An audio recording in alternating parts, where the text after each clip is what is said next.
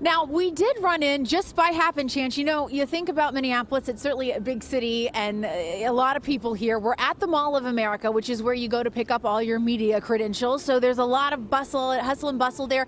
And a woman comes running up to us and says, "Oh my gosh, I was originally from Somerdale, New Jersey," and she has her 2 grandchildren with her husband, and she said, "I want all the people of Philadelphia and South Jersey to know how excited I am that they're coming here to Minneapolis. We can't wait to show it off." Here's what she had to say.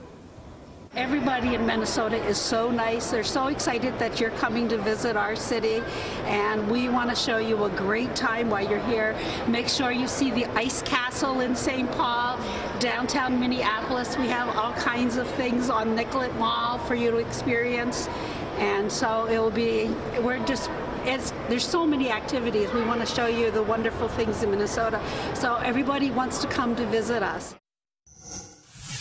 So thanks to Cheryl and her granddaughter Mika for that. Don't forget, guys, we've got team coverage. We've got Pat Gallen here, Dawn Bell, Misha is in the mornings. And when we're not here on TV, you can find everything Eagles at CBSPhilly.com. So we have certainly got you covered this week.